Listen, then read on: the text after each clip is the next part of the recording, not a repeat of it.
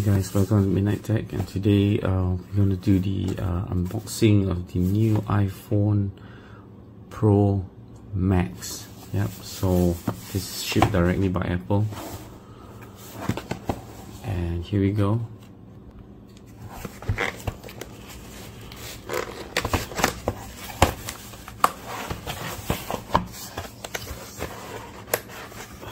And here it is, the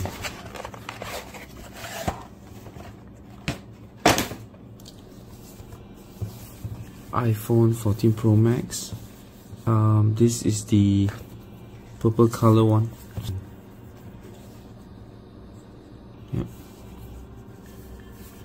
Okay, so we're gonna open the seal.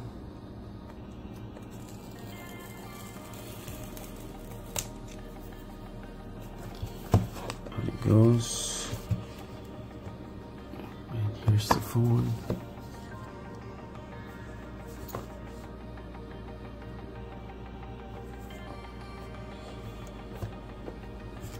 So inside the box, as usual, we'll take this and put this aside.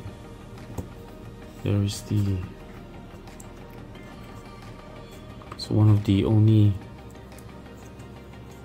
flagship smartphone today with its own proprietary cable, the lightning cable. God knows how long this guy will be around. And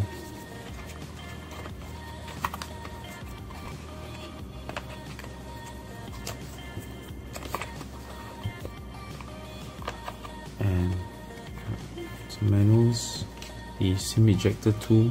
So for Malaysia, we still have the traditional SIM card tray. In the US and some countries, they've gone totally eSIM. And one Apple sticker.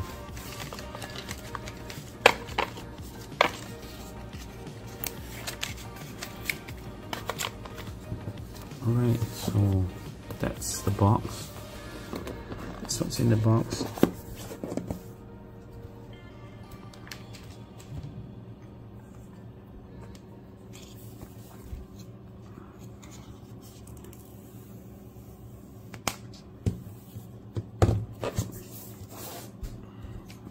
And let's do some immediate comparisons with what I'm currently using, which is the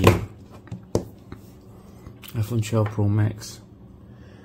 Now, if I came from a 13, based on the reviews I've seen and what I expect, I would likely not have upgraded this. But I think if you are like me from the 12 Pro Max, moving on, it does substantiate upgrade. So physically, you can see that the camera module is larger. Yeah.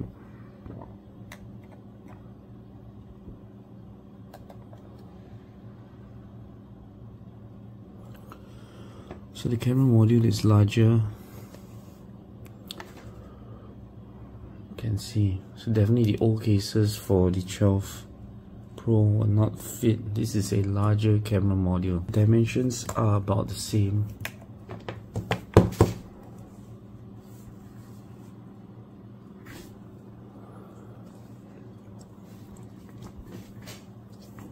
Yep. Dimensions are about the same. And the thickness is also about the same. Big major difference is the camera module if you're coming from a 12 Pro Max.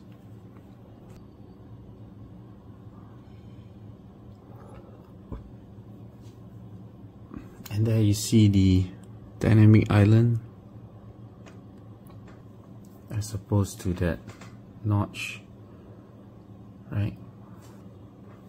Okay, so I'm gonna set this guy up, and immediately when the phone is here, it says to set up new phone. So we'll continue from the old phone.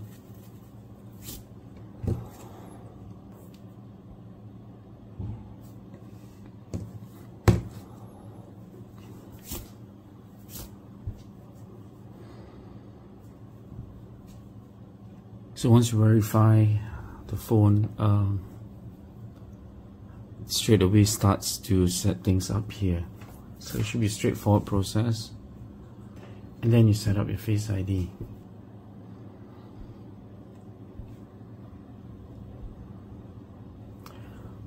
So if you're coming from the older iPhone, the only interesting thing is this camera bump that's bigger. Other than that, this, in terms of physical wow, there's really not much there.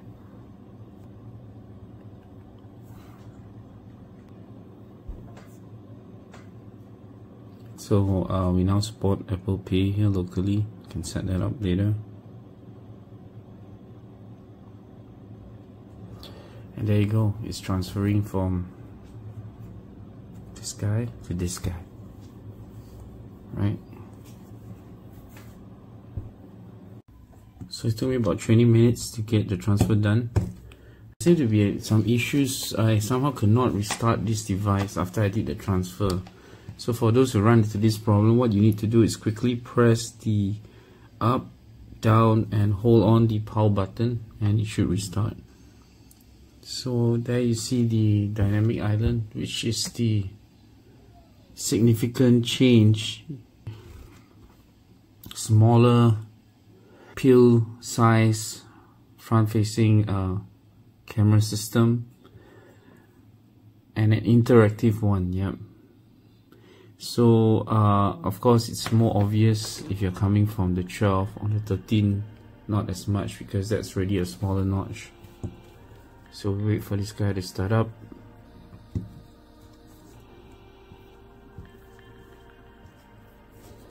Here we go. So exactly the same settings have been transferred.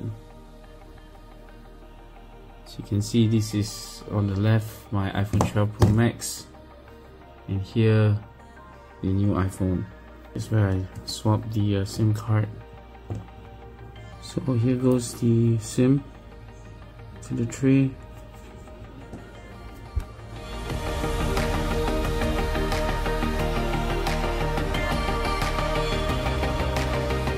So just some additional thoughts on the entire transfer process from moving from my iPhone 12 Pro Max to the 14 Pro Max.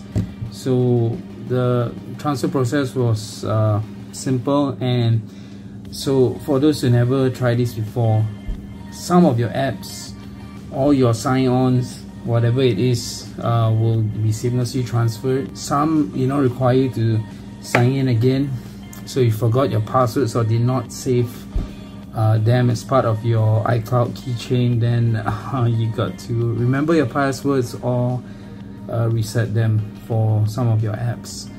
And WhatsApp thankfully transfers seamlessly across. All you need to do is to re-sign in again with your phone number and you're good to go.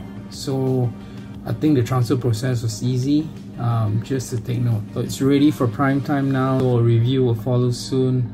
And this is D Josh for Midnite Tech. See you on the next one.